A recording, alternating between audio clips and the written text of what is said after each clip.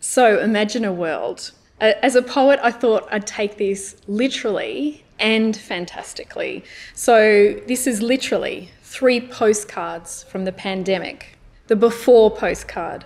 We are amongst unbridled fires, lush landscapes blistering. We are reading about injustice, donating on our way to work, our faces pressed against the window. During the pandemic, we are in partial lockdown, house to house, screen to screen. So many hours inside our heads, so much kindness, and yet we crumble into ourselves, doubt all our simple decisions. We mourn family and feasts and festivity, begin to imagine a new elongated parable. We are in slow motion at the dinner table. We look lovingly at the spoon. We communicate in chat room smiles, but dissolve into bundles when we leave. We send packages to those we love, but can't open the toothpaste without weeping. We feel as if we're in a snow dome, trinkets unmoored behind glass, writing just to release our introspection, curling up in blankets just for warmth, gaps highlighted in wealth, status, age, race, sex and disability. We have marched forcefully with thunder, but carefully. So much kindness and yet so many hours inside our heads, house to house, screen to screen. We are in personal lockdown. And the 3rd postcard from the pandemic, after. We are sitting in the park with blankets. We are giving the earth an electrocardiogram. We are decreasing zoonotic and vector-borne diseases. We are increasing all habitable regions. We are measuring the rise of biodiversity. We are dismantling any outmoded structures. We are carving out a new equilibrium. We are cultivating and ripening our values. We are luxuriating in ongoing learning. We are bathing in the shadow of the cosmos. We are listening to our elders. We are communicating with our scientists. We are immersed in our hunt for discovery. We accept our shortcomings but demand more. We are vigorous in our change. We are moving. Wish we were here. Sincerely, Earth. Okay, thank you. So let's hear from some amazing speakers. So nothing can fill us so completely with wonder as the night sky. Its beauty, its vastness, and its apparent unchanging presence. Not just on human timescales of millennia, but on timescales of billions of years. But even our local galaxy can be punctuated by the occasional explosion, and we call that a supernova. And if you watch very carefully here, you'll see the bright star at the bottom of the screen explode just as a supernova would, spreading the elements that have been forged in the core of the star right through the galaxy. And it's a very human image in the end. I was remarking earlier, it ends up looking a little bit like the iris of an eye at the end. So what do we learn? The universe will proceed on its course with or without us, and the natural forces are much more powerful than anything we can ever conjure up. Ultimately, we're ruled by nature, be it a supernova or COVID-19.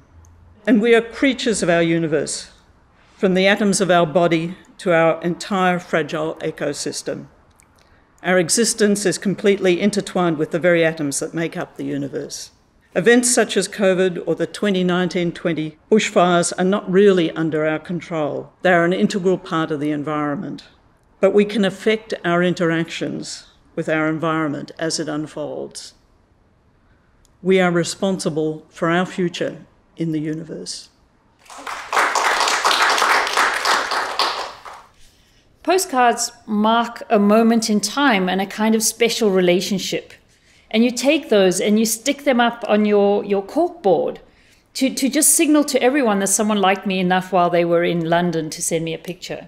And during this global moment that we're all in, and we're all in different global moments, we're in one big moment, but we're having very different experiences. What would those postcards say if we started to send them? For me, my contribution is going to ask the question, what postcards would animals send us? The first one is one where, if we pause through coronavirus and the lockdown, we vacated space that we usually occupy fully as humans.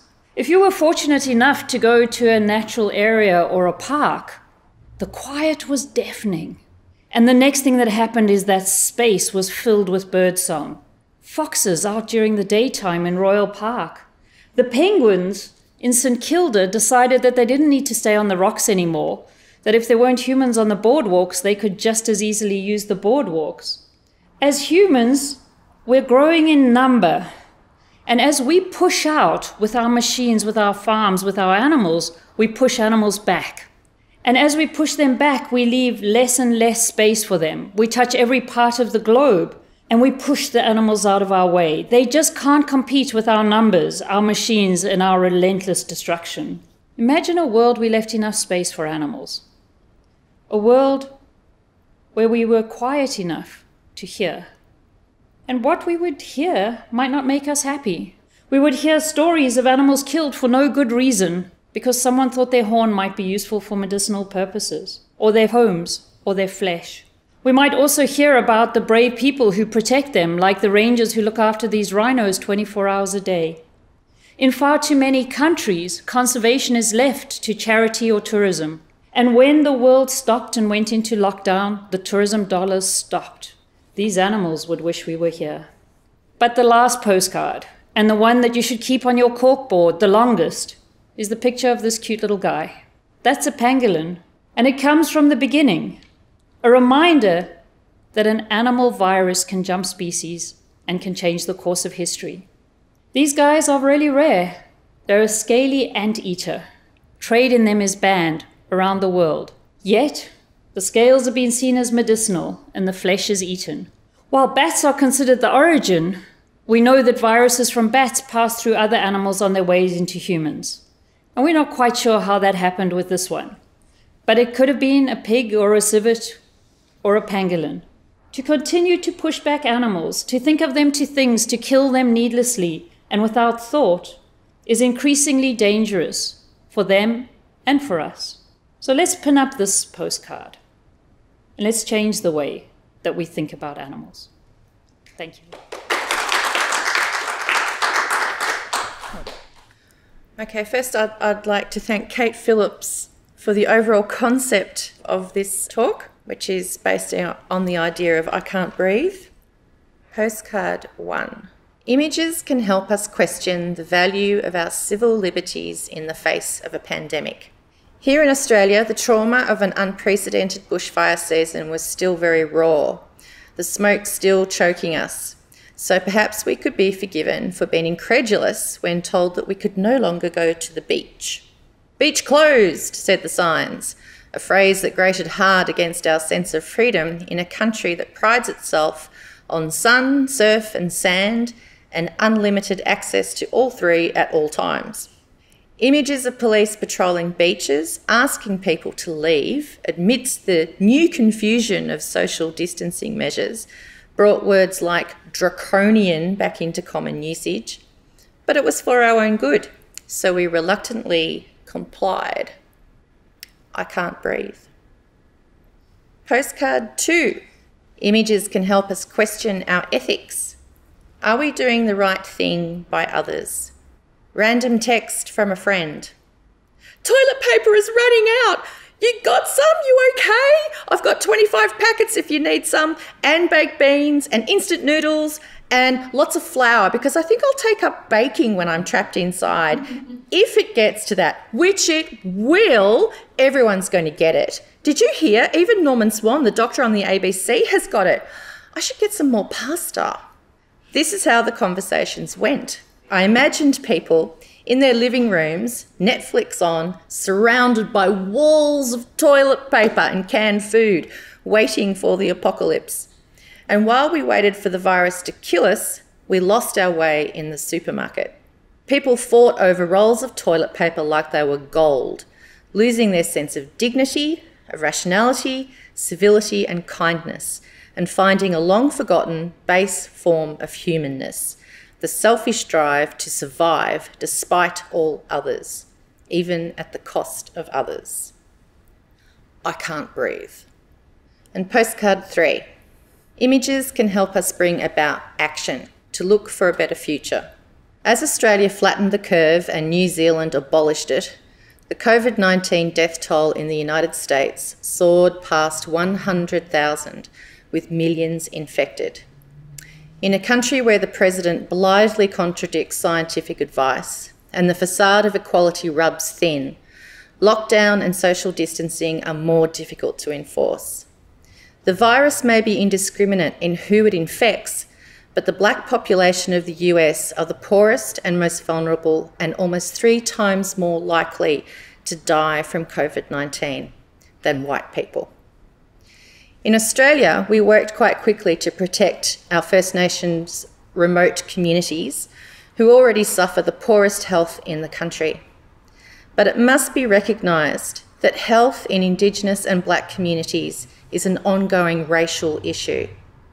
And COVID is just the latest in a string of diseases to wreak havoc on these minority populations.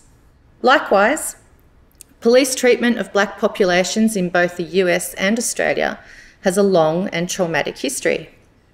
Here, that history is often kept out of sight, out of mind, with 2 to 3% of the nation's population being politically easy to ignore, even after 3 royal commissions into Aboriginal deaths in custody.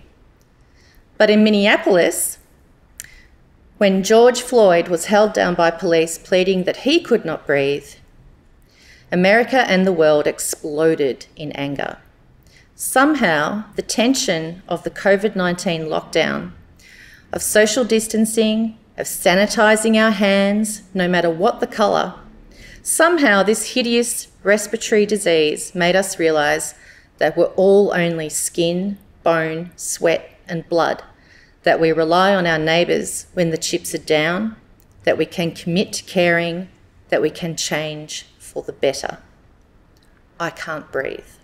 But imagine a world where we can balance our civil liberties with law, where we can act ethically towards others, and where we can act in the face of inequality and bring a sense of balance to the world.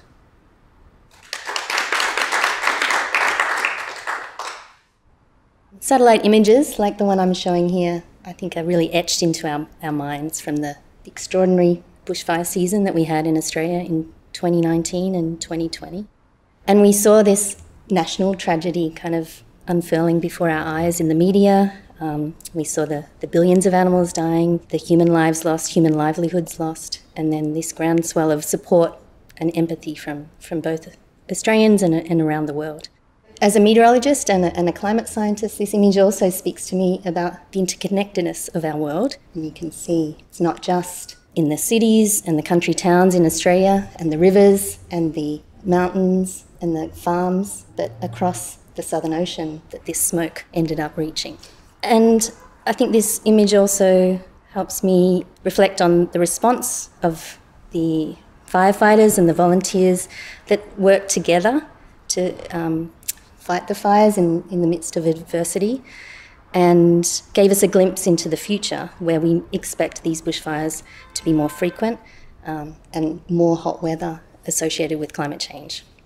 And then along came COVID and provided us with another global challenge. And in many ways it's similar to climate change. It's both invisible and it's global, but we know from the science and from the data and from the impacts that climate change is real, just as the virus is real. So back at the start of the pandemic, we were told we need to enact measures such as social distancing and closing our borders, otherwise the consequences would be dire. And how did we work that out? Well, Michael J. Fox in Back to the Future was able to have a DeLorean, a machine that could take him back and forward in time, and he could fix things that he might have messed up. But we don't have a DeLorean, but we do have models. And these models, here I'm showing a climate model, one of the most recent climate models that is able to simulate virtual worlds, and we can use these models to project forward into the pathways that we might want for our world. And what do these models show? Well, this is a postcard which includes some of those models' projections for the future. In the black line, we have the Australian temperatures over the last 100 or so years, and you can see 2019 is the last data point, the hottest and driest year that Australia has experienced in this instrumental record. And in the top curve, the pink lines are showing the Australian temperatures from the models where we include emissions in a business as usual scenario where we keep burning fossil fuels and using the same energy mix as we have. In the bottom panel, the green lines are showing a very low emission scenario where we change our energy mix, where we stop burning fossil fuels and we keep our temperatures to the values that we can manage. Thank you.